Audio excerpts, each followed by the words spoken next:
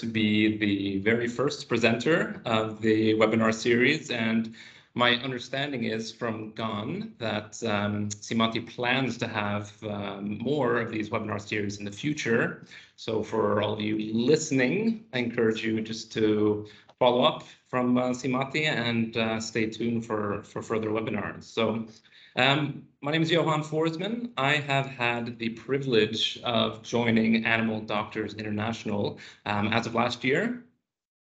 So Animal Doctors International is a hospital, or actually a set of hospitals here in Southeast Asia. So the headquarters is here in Ho Chi Minh City, but the original hospital actually started in 2014 in Laos. So we still have that location there, one location in Hanoi, and two hospitals here in Ho Chi Minh City. So here, just want to show, before I get started on the presentation, a little glimpse into our hospitals here in Ho Chi Minh City and in bottom right in Hanoi. So you guys can see a little bit of the environment here we're working at. So we are a team of 10 international veterinarians, 30 Vietnamese veterinarians. We also work with outreach programs with one conservation project called Free the Bears, also Animals Asia Elephant Project here in Vietnam, and Mandalao Elephant Conservation Project in Laos. So let's get started. So today I was speaking about health screening from a veterinary perspective. There is quite a lot to pack into that topic. So, and my understanding is that I'm speaking to mostly veterinarians. So a lot of this is what you do from a day-to-day basis. You're quite familiar in this area, but I have a lot of things to talk about and discuss that maybe we're not thinking about in our daily work lives. So first of all, let's think about this. Health and wellness are important to all pet owners. You could say that's true or false, but I say they all just don't know it yet. So what does that mean? Well, it's our duty as veterinarians, right, to communicate clearly to our clients, our pet owners, educate them, make them understand that health screening, wellness, preventive medicine should be an important role for us as veterinarians, and important for pet owners as well, to live long, healthy lives with their pets. A study by Bayer in 2012, they looked at cat owners in the USA, nearly 2,000 cats. And what they found from this study was, well, 52% of the cats in this study had not been taken to the veterinarian in the past year for an annual vaccine checkup. And, well, 81% thought that their cat was in excellent health, which may or may not be the case, but we're going to look at some data that seems to imply that this most likely is not the case. So let's break down what we consider is the modern day pet owner. So nowadays, the pet owners see their pets as more of a family member, right? They're very compassionate.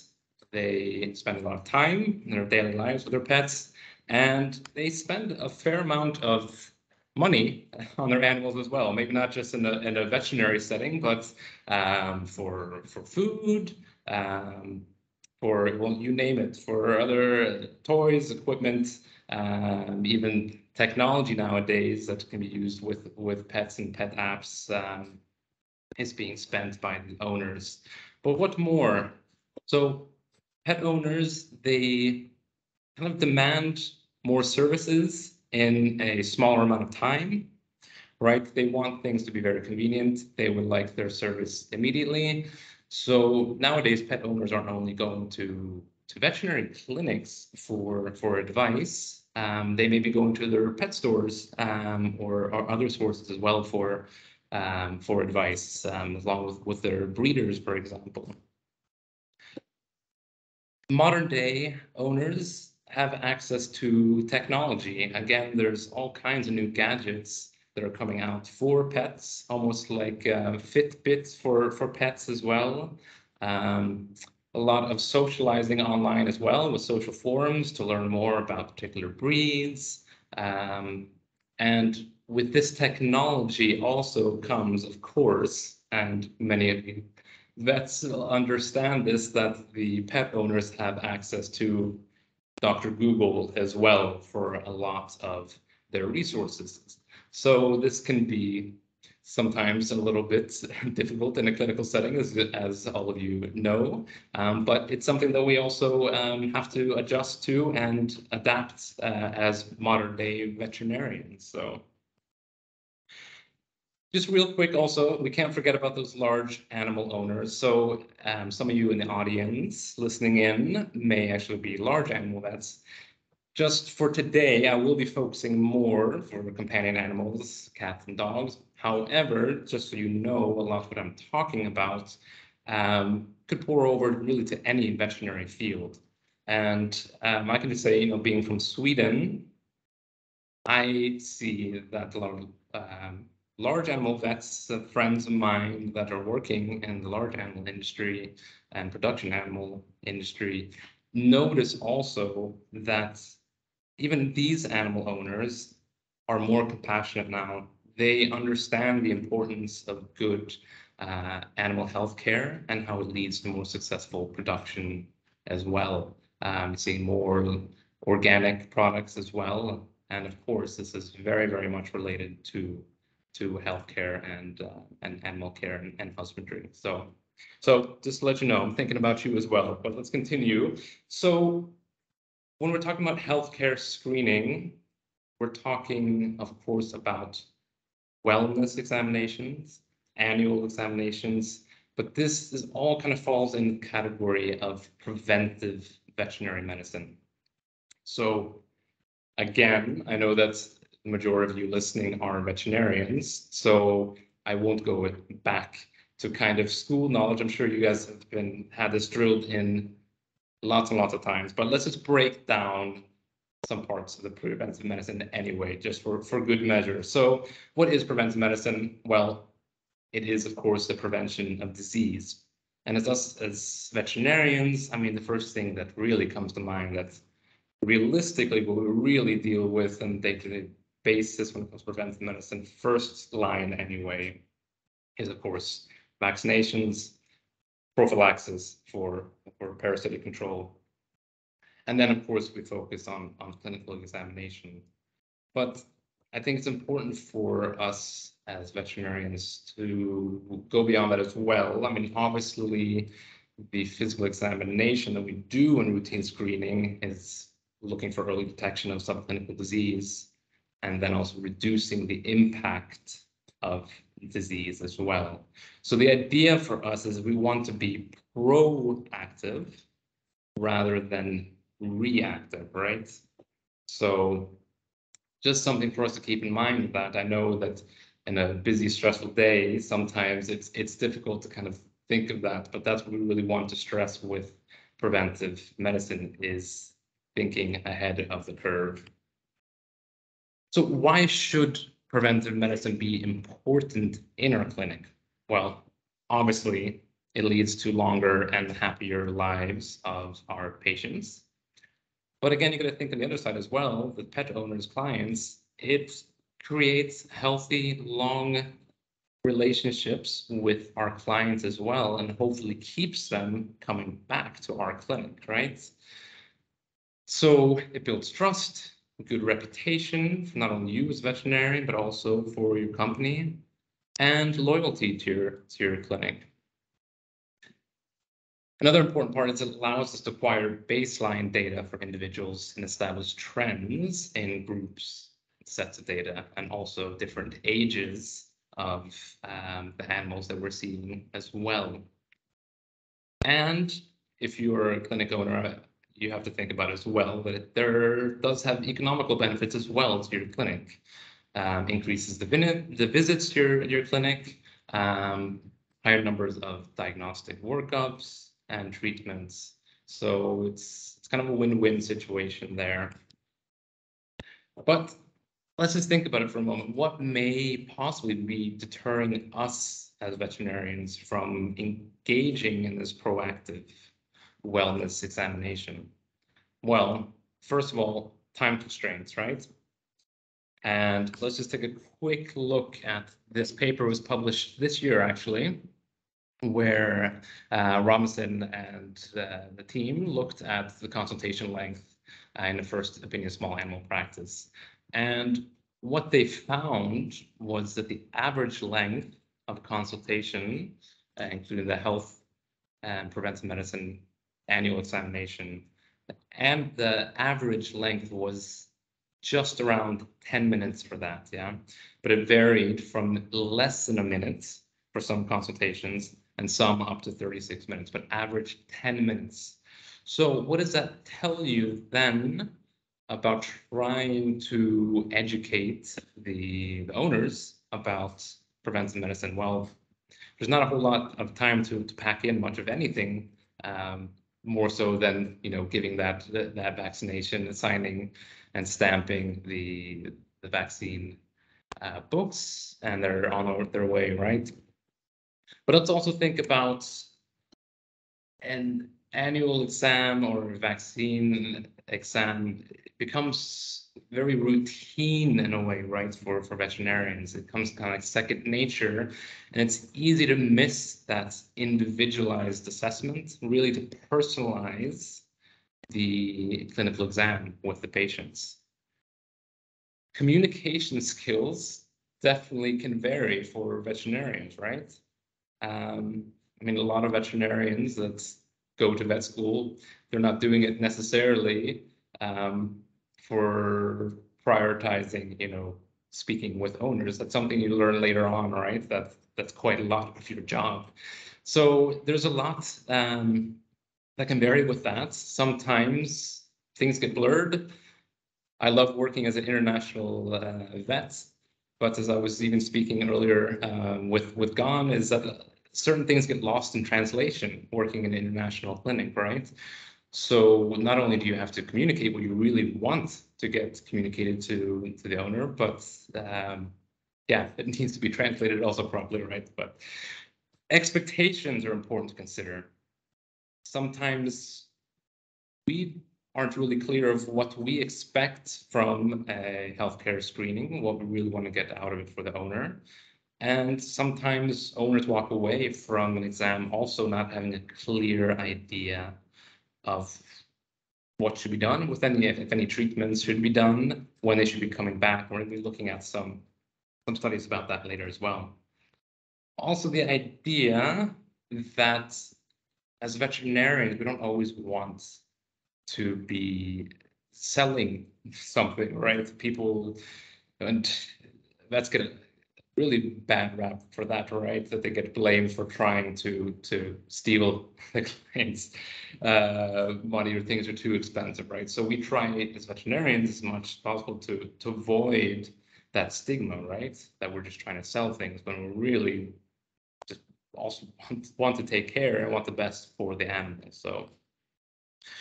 So what can we see as possible motivators and barriers for clients' desire for wanting to actually have preventive care for their animals? So there was a study done in 2018 looking at this from a client's perspective. And what they learned was what seemed to positively influence the clients is that good relationship with the clinic. So they kept on feeling to come back to that clinic. Also, the education that they received on various diseases, they felt like when they learned more of what could cause problems for the animals, they were more willing to want to come and make sure that that reassurance that their animals actually were healthy. So education, even by posters that could be hanging up in the clinic, or leaflets, brochures that are handed out. Like I was mentioning before, a lot of owners nowadays are getting advice from breeders. And I mean, this may also have have good and bad things involved with that as well, but that seems to at least be positive, the influence for coming to a clinic after they received their dog or cat from a breeder. And it seems like for owners seeing other sick animals or previous illness of other animals that they own, that seems to motivate them for coming to the clinic. But what could be negative influence to owners is, well, if they've had a bad experience at a clinic, right? Or even medicines that are prescribed, bad adverse effects or bad outcome of a surgery. Also, with the help of Dr. Google nowadays, of course, owners may get advice online and speculate the necessity of certain medications, where they feel like, no, I'll just take the risk of not giving my animal preventive care. And also, of course, costs can be a negative influence for the owners. But again, as proactive veterinarians, we should go much further beyond just that quick vaccine jab coming for annual vaccine examination. We should really be seizing the opportunity of getting our clients through the door, be it the first visit ever or then coming for a revisit. So we should focus on the wellness of the patient rather than, of course, just that vaccine. Makes a stronger bond with the client and the patient. Again, like I was saying before, we want that education, even if it's just talking about the diet, body score, behavior, certain breed, genetic predispositions, parasitic diseases. The list can go on, but that education really gets the client involved in the animal's care. Again, clients see this value of the preventive medicine when they're educated. They understand the potential risk more clearly in comparison to, as mentioned before, that Bayer study where 81% of owners that weren't coming to the clinic, they thought that their cats were free from risks. So I can just show you an example of what was done. This was actually a study done in Belgium looking at a significant number, over 5,000 cats and dogs that were given, the clients were given free consultations. And the aim of the study seemed, of course, to be what findings they were seeing, and apparently healthy animals. As we can see, there's quite a lot that were found in these animals. Again, these animals came for just that free physical examination alone, and they found just things like body weight, dental calculus, otitis externa. Over 33% prevalence in apparently healthy cats. So this is all good, but it seemed with this, the larger aim of the study was to show that, okay, that's all good and fine. We found these results, but 37% of these pet owners that came for these free health screenings, they did not know, and they were not informed that they should come back to their vets the following year for another health screening, for example. And as mentioned, with 34% and 34% of dogs and 36% of cats being overweight and obese. So out of these cases, only 23% were given any advice about the diet, and 0% were given any treatment in the form of diet to go home. So again, here, just looking at the communication to the owners after physical exam is part of the whole picture of preventive medicine as well. So we can look here at another study that was done by Banyard and team in 2006. So here, this was also 500 routine vaccine appointments, reportedly healthy cats and dogs from the owner's perspective. And this was only physical examination that was done. So let's break this down. So the designers of this paper, they set up 3 grades of intercurrent disease. Grade 1 had minor conditions and any variation of normal or requiring further investigation. So this could be things like dental malocclusion, blocked tear ducts, benign skin cysts. Grade 2 was any medical conditions likely to cause direct detriment to health. So this could be periodontal disease, mitral valve disease that were not recognized by the owner. And grade 3 were medical conditions currently impacting the animal's health that required immediate medical attention, such as diabetes mellitus, tick fever, etc. So out of these, 52% of animals were found with intercurrent disease of one of the grades. So just think about that. That's quite significant. If pet owners are saying that their pets are healthy, I mean, this opens the door to a lot of opportunity for us as veterinarians in the clinic for preventative care. And 3% of all these had severe disease. Okay, so let's talk a little bit about implementing preventive medicine. Again, it's maybe easier said than done for us, and certain veterinarians may have different opinions and ideas about how this should be done. So if you're working in a hospital with other veterinarians as part of your team, then obviously you need to set up a clear policy for wellness examination programs. Again, going back to communication, everyone needs to be on board and have an understanding of what really we want out of a wellness examination for the clients coming in. And not only that, the client needs to be aware what to expect as well. So if you're setting up a wellness program, I mean, do you want it just to be a physical examination of the animals coming? Or do you want to offer other diagnostic workup as well, including urinalysis, blood work, fecal screening, etc.? So these need to all be decided, first of all, and then all parts of the clinic need a clear understanding of this and communicate it to the client on all steps along the way, starting from reception to the vet nurses, to the vets as well, being on board. So the question is if the clinic has what it takes to do this. So again, motivations that's needed to do this successfully is what the veterinarians really want. You know, if they want preventive care to be a part of their clinic, they need to be themselves, step one, motivated to do it.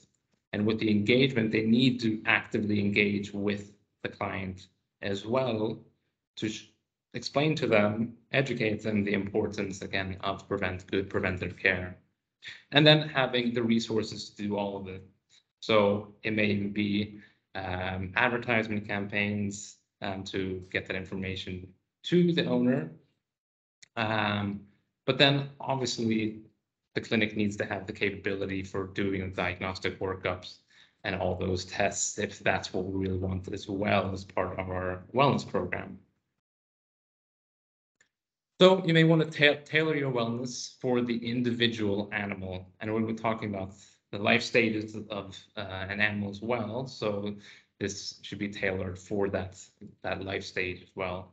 But then it's important also for the client to themselves decide really how far they would like to take it. So clinics nowadays are offering these different wellness packages, so they can actually decide how much of a diagnostic workup they would like. But of course, I mean, to have health screening exams, we need to get the actual animals, the pets, and their owners into the clinic in the first place. So how are we going to do that? Well, again, with that engagement on the very, very first time we're meeting the clients and the pets, we really want to try to win them over and start with that education from the start, right? We want to, like I mentioned before, educate all the staff members on our plan, but also for veterinary nurses and everyone actually handling animals, we want to teach them how to be animal-friendly handling techniques that's inviting for handling them in the clinic. Of course, we want to do a friendly nudge of trying to encourage the owners to come with their animals for regular routine examinations, but we don't want to be too aggressive, of course. Like I mentioned again, we can offer these brochures as education. And finally, we can try to set up a calm and non-threatening environment for the animals coming. And one way that we've been able to do that here at Animal Doctors International is by setting up a cat-friendly clinic. And we're actually proud. Last week, we were accredited with being a part of the International Society for Feline Medicine and International Cat Care as an official cat-friendly clinic, and we're the only official cat-friendly clinic in Vietnam. So we're really excited about that. But the point of the matter is that we can make it more inviting for our animal owners to rest assured that the experience is not so stressful, right? We can set up membership programs for the owners to come on a regular basis. You know, one way is to set up a membership where they get free consultations coming to us whenever they'd like, free of charge. And this is one way that we can just continue with these health exams and invite the owner to keep on coming back for more than required annual exams, and keeps the owner motivated as well. So we need to make expectations of annual health and wellness exams crystal clear to the owners. So what can actually help us with that? Because again, sometimes things get lost in communication. So we can actually hand out, we can even email to owners ahead of time, free consultation client questionnaires.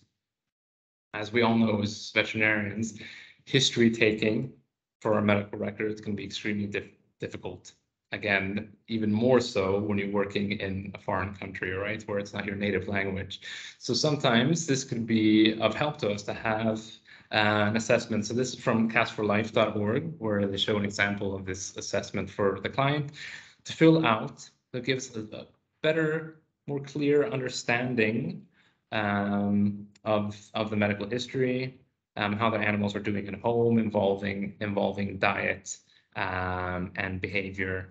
And this is also a good way to set up those expectations for a client, so they know that before they even come into the consultation, that a annual exam may actually, we recommend other diagnostic work as well, including blood work. So the owner is prepared, so it doesn't come as a shock if we present that to them and ask if that is of interest for them, and have more likelihood that they would agree to that kind of diagnostic workup, even though their cat may be perfectly healthy. It's important to understand that many owners, of course, they feel that it's not necessary, right, to do this workup and diagnostics if they feel like their animal is healthy. Also, another way is to standardize the guidelines for consistent and repeated health screening protocols. Again, different vets may have different ideas of what they're doing for veterinary screening, and may not be consistent. And there may be certain things that we're missing out in our screening as well. So this is the preventive healthcare guidelines by the American Animal Hospital Association. So this could even be a good idea to have in your veterinary clinic for you as a veterinarian and staff to see as well, to guide you along these consultations, again, to standardize those, but also for your pet owners to see as well and know what to expect in these examinations. And these guidelines, both for cat and dog, again, from the American Animal Hospital Association. So these, of course, are the life stages that we should be thinking about. I mean, that we are seeing in our daily veterinary lives. We're all aware of these.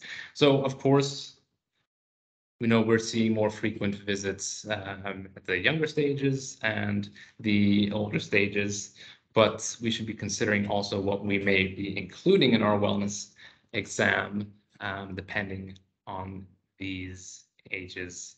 So obviously for our senior patients, you know, we can be focusing a lot more attention to certain orthopedic problems, certain renal problems as well. So just important for us to think about and make sure that we're taking the history, we're actually considering that life stage as well. So diagnostics and blood work is part of these wellness examinations. So again, now we're talking about trying to ask your client to do diagnostic workup on supposedly healthy animals. And what's the number one question you most often get from your clients?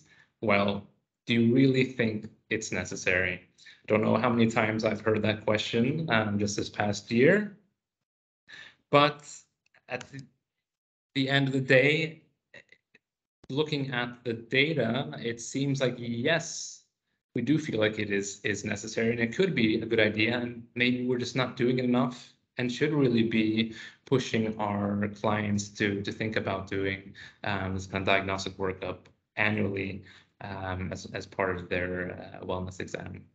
So looking at this paper here from the Australian Veterinary Journal, so looking at the prevalence of clinical pathological changes in healthy middle-aged dogs and cats presenting to the veterinary practice. So again, what's important stressing here is what the owner sees as apparently healthy animals. So the researchers here looked at biochemical and hematological profiles. They looked at urinalysis, and thyroxine levels were also measured in 406 clinically healthy middle-aged dogs, so from 5 to 8 years old, and 130 cats aged 6 to 9 years old. So what did they find? Well, quite shockingly, only 55 dogs of all the 406 in the study had no abnormalities found in these diagnostics, and only 26 cats of the 130 had no abnormalities. Another study was looking at the routine health screening, apparently healthy middle-aged and old cats.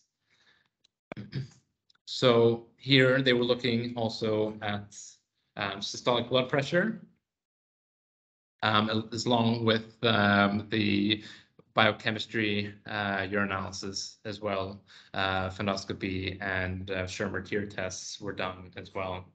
So in this study, the clinical significance that was found, so of course, I mean, we would probably think that this is the case with older patients, but just so we can actually see here what they found. So the older cats over 10 years of age had significantly higher systolic blood pressure, heart rate, murmur frequency, thrombocyte count, urine protein creatinine ratio, serum urea and bilirubin concentrations, and significantly lower body condition score, hematocrit, albumin, total calcium concentrations than the middle-aged cats from 6 to 10 years of age.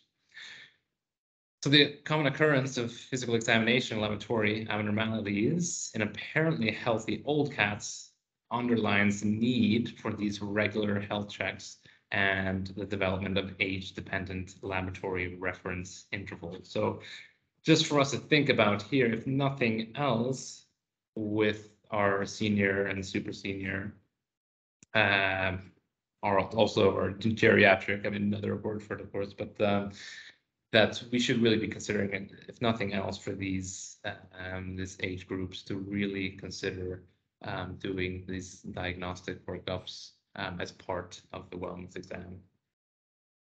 So I just want to go through some case studies that we've seen here now in these recent months. So case number 1 here, we had a 9-year-old female American long-hair cat.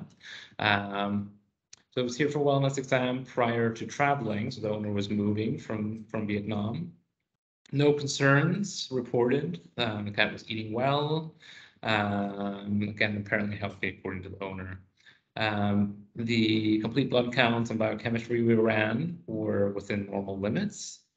But during the physical examination, we as vets obviously could see that that the dental examination was not normal. So of course we could see this swelling of the gingiva over the upper right canine. So we did further investigation of that and found that this was a case of alveolar osteitis, and did the extraction of this canine and were able to remove this exuberant bone that was formed from this disease. And the cat did very well after that. So a second case here, this was a 1-year-old male domestic short hair that was also here for wellness exam, apparently healthy. Reported by the owner on the physical examination, we noticed quite significantly pale mucous membranes. So we ran the bloods. On the biochemistry, we found hypoalbuminemia, hyperglobulinemia, elevated AST levels, hyperbilirubinemia, and hypoglycemia. We ran the CBC and found anemia and thrombocytopenia. So we continued with diagnostics and did ultrasound, found mild amount of free fluid in the abdomen and a granulomatous mass next to the spleen. And it turned out that this was a case of feline infectious peritonitis that we were able to see on this health screening. So our third case here, we have a 10-year-old male Maltese for an annual checkup. The owner reported that the dog was apparently healthy, but they noticed a lot of weight gain quite suddenly. Ran the biochemistry and found mild hypoglobulinemia and elevated ALT. And the complete blood count, we found mild anemia. We did an X-ray of this dog and found large abdominal mass. And after finding this, a colleague of mine went straight in for surgery that same day and successfully removed this this mass. And it was a massive mass, a very large mass. So the surgery went very, very well, and the dog is thriving, doing very well today. And we sent off the mass for histopathology and found that this seemed to be a spindle cell tumor. And the last case here, so this was a 10-year-old domestic short hair here for routine wellness exam. Again, apparently healthy according to the owner. But for our physical examination, we found that the body condition assessment, the body condition score and weight were significantly lower than previous records from the previous annual exam. So we ran the complete blood count biochem. Found that there was hyponatremia and hypochloremia. The CPC was actually within normal range. But with the significant weight loss, we decided to run the thyroxine test as well. So we were in the TT4 and found that this was significantly high. And of course, we were able to get a diagnosis of hyperthyroidism. So let's just recap here what we've been talking about. So number one, from preventative medicine standpoint, doing our annual exams, health screening, we need to be thinking more proactively, not reactively. We need to give the time to our patients for individualized and personalized assessment. Not only will this give a strong relationship, but it will motivate the owners to come back when they see that service being done as well. We can see already here from what I've shown from some papers that the opportunities are vast for engaging in deeper preventative care measures. So we shouldn't just be thinking again about these vaccines and the prophylactic parasitic meds.